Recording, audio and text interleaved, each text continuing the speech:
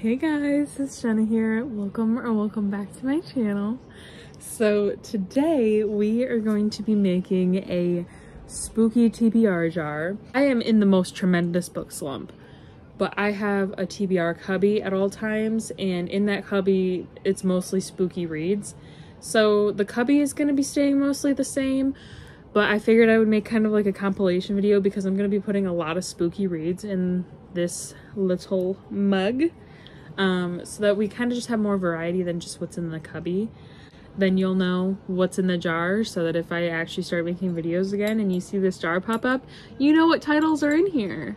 First and foremost being, I would like to finish I Find You in the Darkness by Alpha. I've started this, I'm not too far into it, I'm literally only 16 pages into it, so yeah. Next, I would also really like to get to Pretty Boys Are Poisonous by Megan Fox. Love Megan Fox. My Father's Eyes, My Mother's Rage by Rose Brick. The Way Forward by Young Pueblo. And then for the regular books, a lot of these, now that I'm looking at them, kind of fit the spooky genre for fall. Honestly, all of them do, in my opinion anyways. Like, all of them just kind of give fall energy. So the first book we have going into the jar is Fourth Wing by Rebecca Yarros. Next we have Home Before Dark by Riley Sagar. For romance we have Promises and Pomegranates by Sav R. Miller. This is a Hades and Persephone retelling. Next we have When Life Gives You Vampires by Gloria Duke. Next we have Legends and Lattes by Travis Baldtree. Next we have Lola and the Millionaires Part 2 by Catherine Moon. Next we have Bloodshed by Molly Doyle. Next we have My Best Friend's Exorcism by Grady Hendrix. Next we have Bunny by Mona Awad. Next we have A Good Girl's Guide to Murder by Holly Jackson. And then we have Supernatural Witch's Canyon by Jeff Marriott. That is all I have for right now. So what I'm gonna do is queue up my Gossip Girl, write down all of these titles right here. Okay, let's see if I can actually pick up the stack. We're gonna take this stack and write all the titles down. We're going to add them to the jar, and then afterwards I'm probably going to go through my bookshelves, and I don't necessarily want to pull all the books off, because the whole point of me doing a compilation video was that I didn't have to have all the physical copies in one spot. So I might just go through the shelves and like show you guys each book, and then I'll just use my footage to add them to the jars, just so that they're in the jars, but then they can be on the shelves until they come out of the jar. So yeah, that's what we're gonna do now. Okay, another book I am going to be adding to the spooky TBR jar is Practical Magic by Alice Hoffman. I'm going to be adding Flock by Kate Stewart. Next, we are going to be adding Hairpin Bridge by Taylor Adams. We are going to add Corrupt by Penelope Douglas.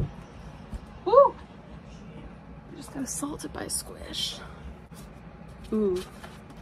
The Way of Blood by Tiffany D. Jackson. Next, we also have She Is a Haunting by Trang Tan Tran.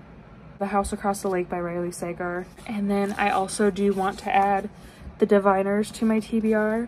I would like to reread this and continue on with the series because I did enjoy the first book and it's actually pretty spooky. I think I might try to get the audiobook again. Next, I will be adding The Stolen Heir by Holly Black. Next, I will be adding How to Sell a Haunted House by Grady Hendrix. And then we also have Final Girls by Riley Sagar, with my custom black sprayed edges. For rereads, I'm going to be rereading Scream for Us. I can't find the copy right now. I'm gonna be adding Go Hex Yourself by Jessica Clare. Next, I think I'm gonna add Belladonna by Adeline Grace. We're gonna add Burn Our Bodies Down by Rory Power. Oh man, there's a couple good books in here and they're so hard to get to. Why do I do this to myself? Should I just list off the titles? So yeah, let's just do that. The Wicked Deep by Shay Earnshaw. I'm seeing Edenville by Sam Rebeline, something like that. Bad Omens by Melissa Albert. I think we'll call that good for now. Okay, so what I'm gonna do now is finish putting all those books that I just showed you and all the ones that I said down. And this might be a crazy concept, but I feel like I'm missing books.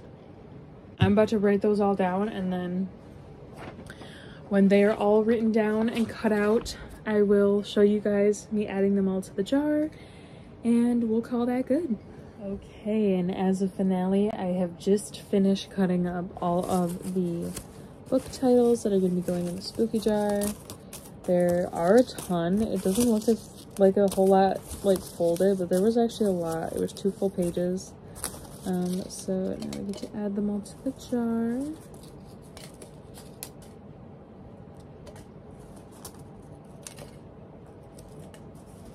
And then I also have these little reading list printout bookmarks that I got off of Temu. And I made one that is going to be curated specifically for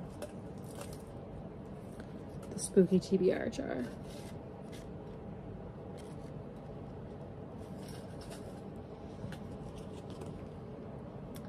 Reading lists, and it has a whole list, and then it also comes with star ratings.